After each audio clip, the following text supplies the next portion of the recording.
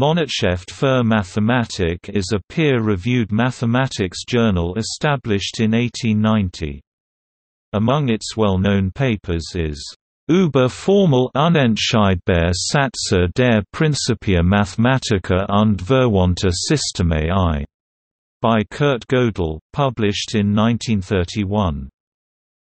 The journal was founded by Gustav von Oescherick and Emil Weir in 1890 as Monatshefte für Mathematik und Physik and published until 1941.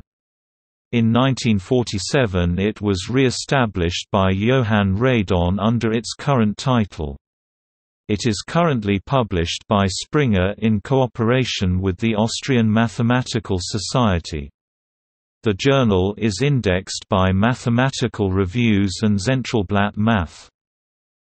Its 2009 MCQ was 0.58, and its 2009 impact factor was 0.764.